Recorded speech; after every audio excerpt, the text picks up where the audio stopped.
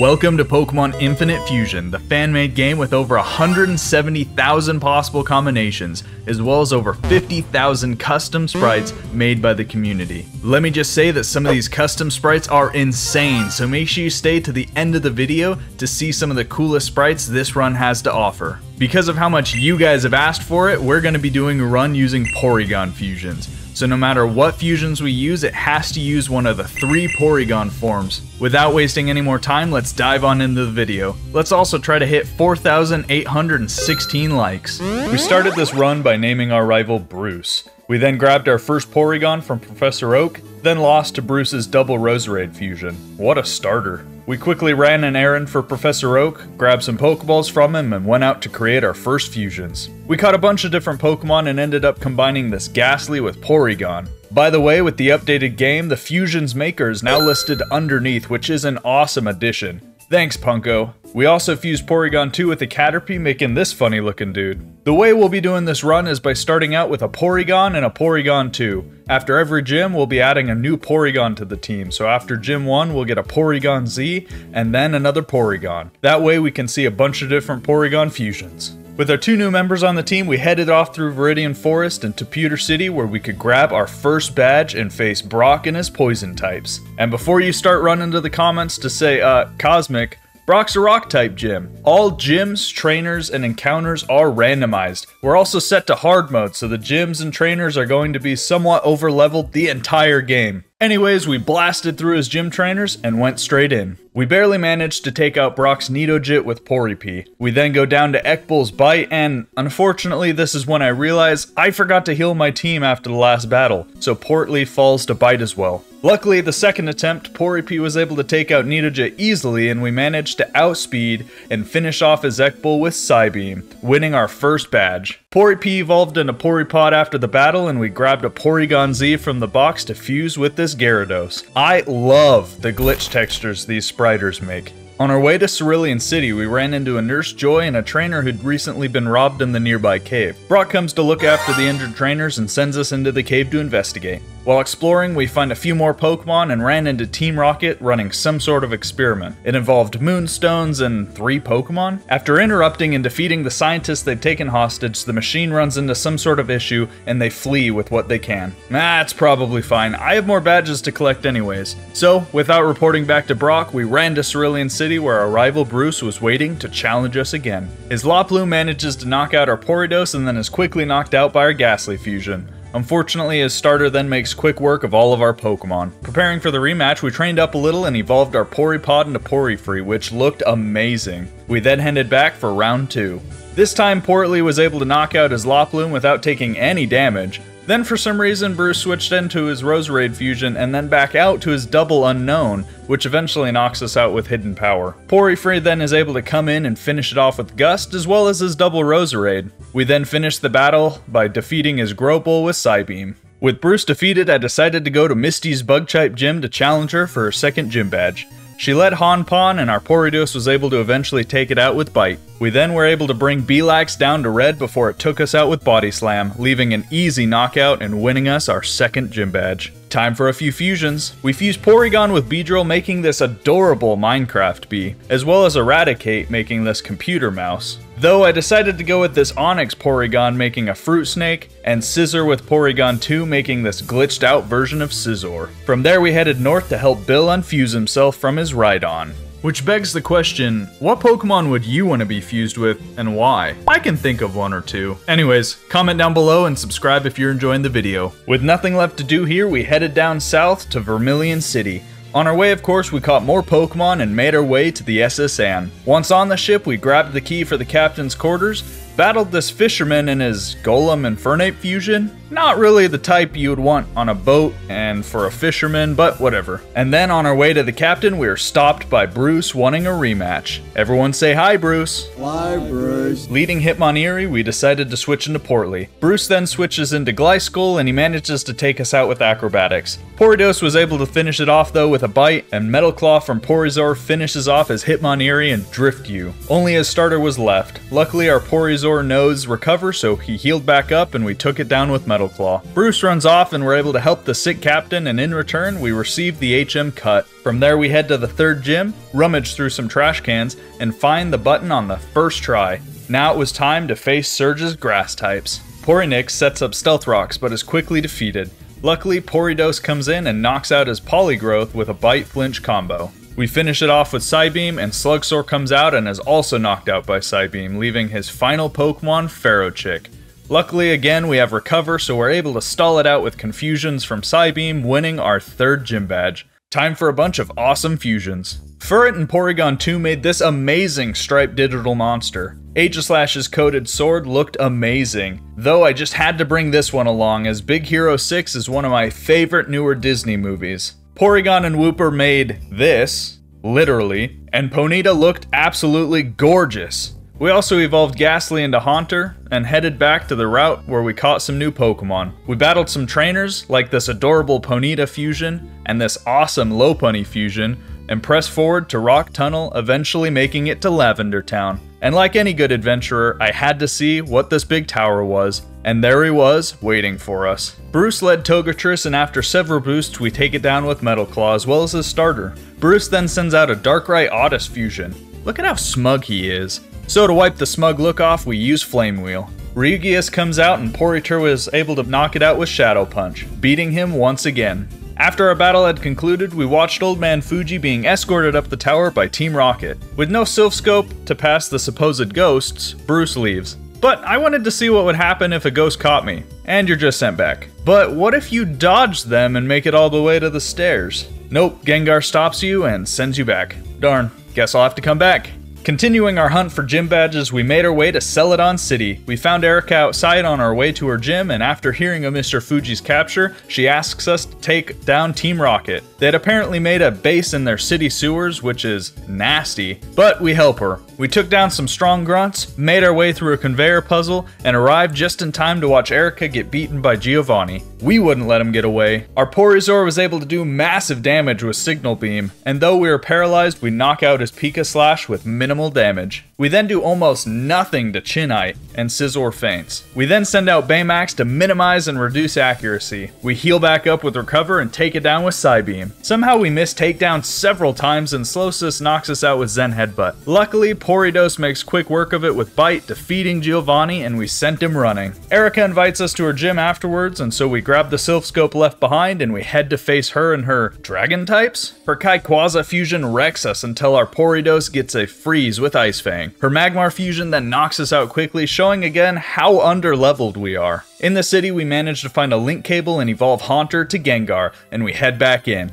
to get defeated again and again.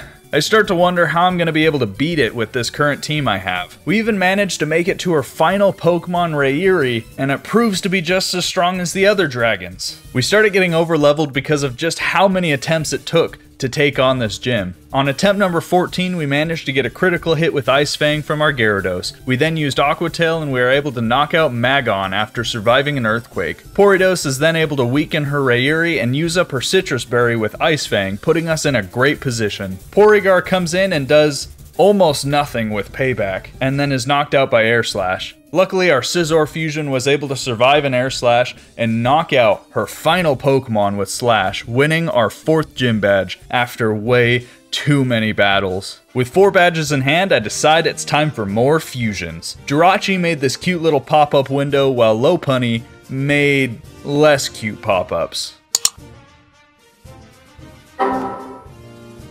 Guys, I swear, it's not what it looks like. Aggron's head was glitching off its body, while Roserade looked amazing. Gardevoir made more ads. What are you looking at? I'm just reversing the fusion. Get out of here. Go. Shoo. There, that is much better. Delibird made Iron Bundle, and Gallade was playing VR Beat Saber. Primeape was just trying to have a good time, while Eevee was not. Then I had no idea what this Politoed fusion was, but I loved it. With all these awesome fusions, here's the ones we added to the team, and we headed back to the tower to save Mr. Fuji. At the top of the tower, we defeated this Ghost Girl and her Ramtoys, which was a cool fusion, and then found Mr. Fuji doing just fine. He randomly gives us a Pokeflute and sends us back on our adventure. As we head south, we battle some fishermen with this amazing Bastiodon fusion, as well as this Machamp Dragonite, and suddenly we run across a sleeping Snorlax blocking the road. What do you know? The Pokeflute we had from Mr. Fuji helps wake it up and we run it off. Janine then invites us to fight her father Koga, the next gym leader, so that's exactly what we do.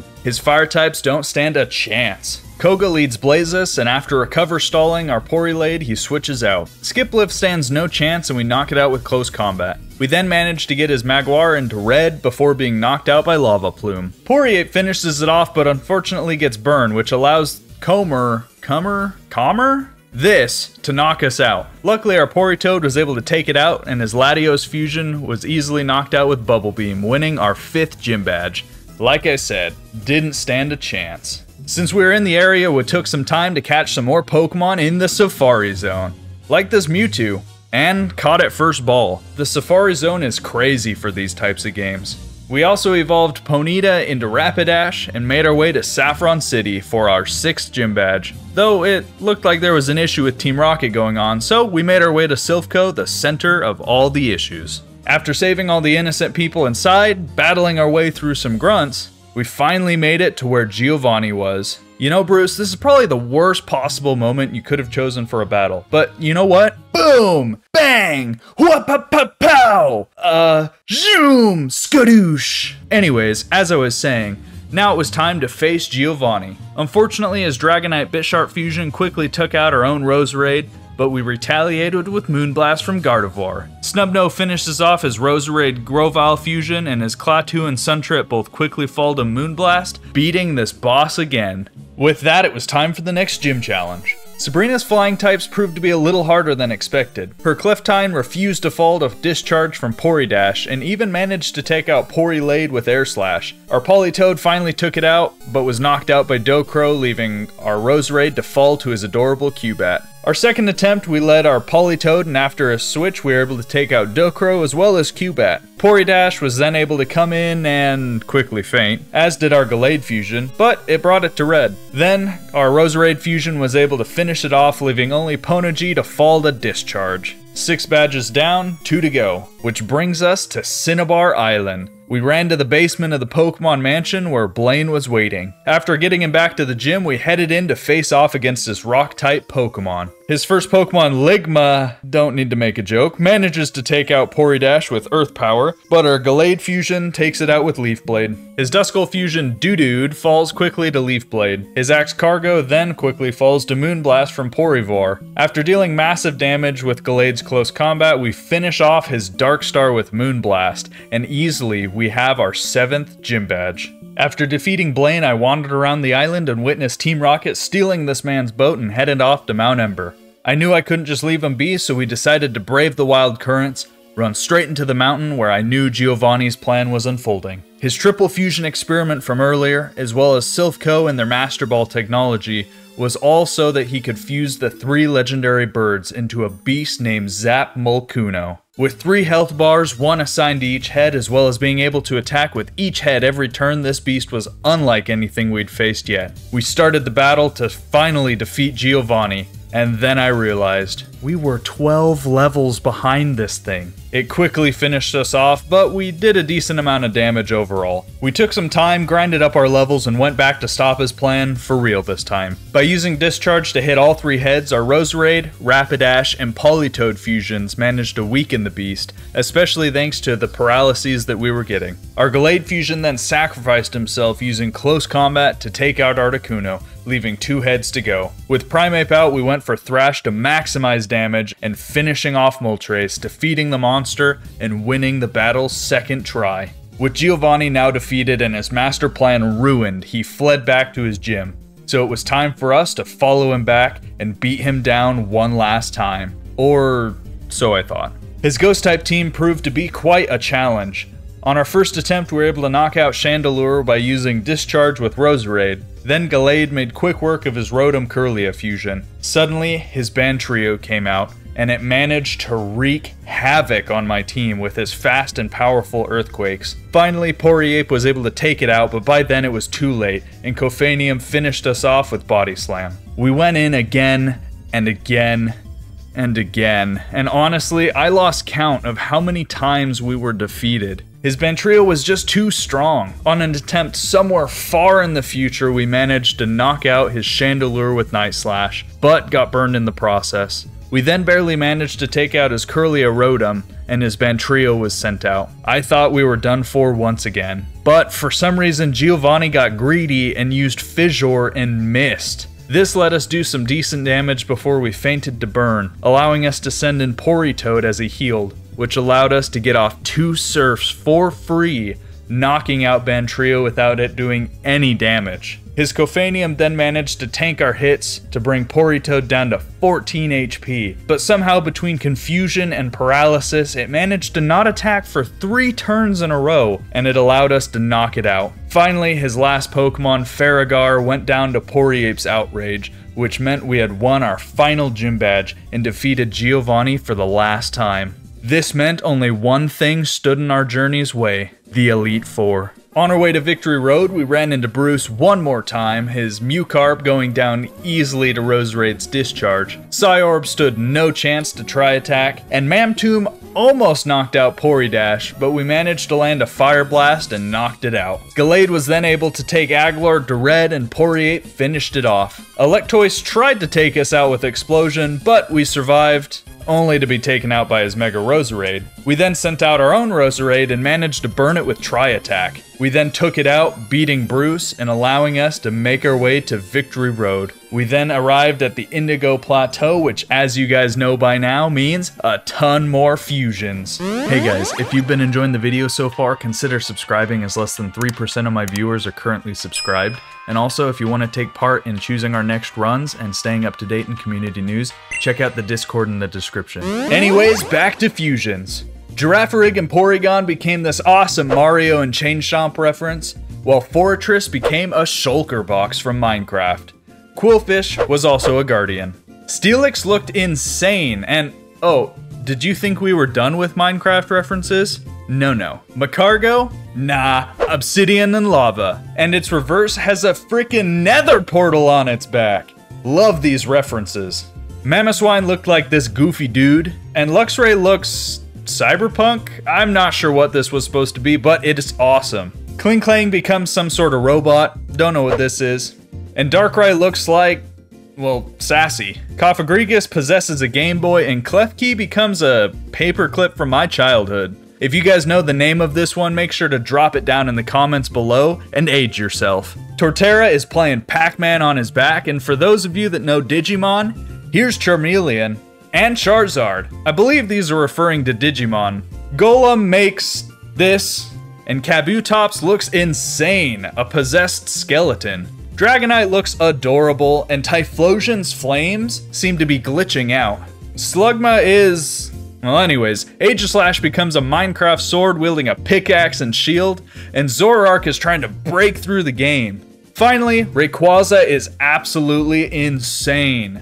With that, we made our team. Here's a quick recap. Comment if you would have used someone else, and sorry, I forgot to name them this time, but I would have named Luxray Saber, the sword's name would have been Steve, Rayquaza would have been Mainframe, the paperclip, well, you can find the name in the comments. Unless I'm the only one who knows who he is. Torterra would be Arcade, and Dragonite is my buddy. It was finally time for the Elite Four and to see our team in action. First up was Lorelei's Ghost Pokemon. Our Minecraft sword slashed through her Honrock with Shadow Ball, and after using Recover and King Shield, we weakened Feralurk's attack enough that she had to switch out. Crooklet then went down quickly to Shadow Ball with no issue, and she brought Feralurk back out. I couldn't stall him again, so I switched into Portray, and we were quickly knocked out by Earthquake. Ironhead then knocked out Torterra, and it wasn't looking good. Our Dragonite took massive damage, but luckily snagged a freeze with Ice Beam, which I think is only like a 10% chance, and we finished it off. Moppet then took a Dragon Rush and knocked us out on 1 HP, but then quickly fell to our Paperclip's Kiss. Playrough was then able to knock out Drift Palm, and we had beaten the first member. With Bruno using Psychic types, we led our Paperclip to set up spikes. It did its job, and after fainting, our Rayquaza came in and used Air Slash to knock out Jump Poke. But it switched before we could finish it off. Muvar then came in and we barely managed to take it out with a tri-attack and extreme speed. Ezekin then came out, took us out with Brave Bird as well as sky uppercutting our Luxray, but then we were able to send in Pory Slash. We unfortunately get burned, but we did take it out with Shadow Ball, and Jump Poke feints to spike damage. His next Pokemon, Eschew, managed to survive as we fall to burn, but Arcade was able to come in and takes it out with Earthquake, leaving his final Pokemon, Mr. Wrath, who also stood no chance against Earthquake, and we won our second battle. Agatha has finally randomized this run and is using Steel-type Pokemon. We managed to get a couple layers of spikes up before Corotris knocks us out, and Luxray comes in dealing massive damage with Discharge and even paralyzes it, causing her to switch. She sends in Kofank, who falls to Discharge, and her third Pokemon, Meditar, comes in ready for battle. It knocks us out with Earthquake, so we send in Rayquaza, but it falls too to Crunch. Luckily, Torterra comes in and is able to take it out with an Earthquake of our own. Then, barely surviving a Hydro Pump from Quillseed, we're able to take it down as well. Jirleaf comes in, knocks us out with Solar Beam, and then uses Healing Wish to heal up Corotris, but it does nothing as we knock it out with Shadow Ball. 3 down, 1 to go. Lance's normal types end up being the easiest of the Elite Four as he leads with a Porygon of his own. We set up spikes as always, and Poryflora switches into Milgon, who quickly falls to Rayquaza's extreme speed. Suitler then comes in, knocks us out, but in turn falls quickly to Dragonite's Ice Beam.